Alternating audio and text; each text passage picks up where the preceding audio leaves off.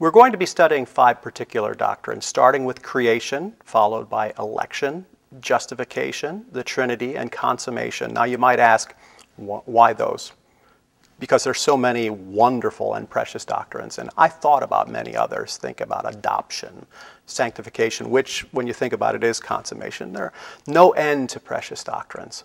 But the more I thought about them, and I must confess that I emailed my friend Phil Ryken and asked for his advice, what he thought. And what ties those doctrines together is the story of redemption.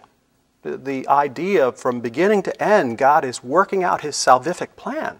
That this is the story of how God saves his people. From beginning to end, this is the Bible's one story. And from creation through consummation, God is working his plan out. And all those things, there's a continuity, there's a segue as God works his plan through from beginning to end. And when I think about it, it fits. And that's why we settle on those. Now, we could do another 5 precious doctrines in another year, and maybe we will.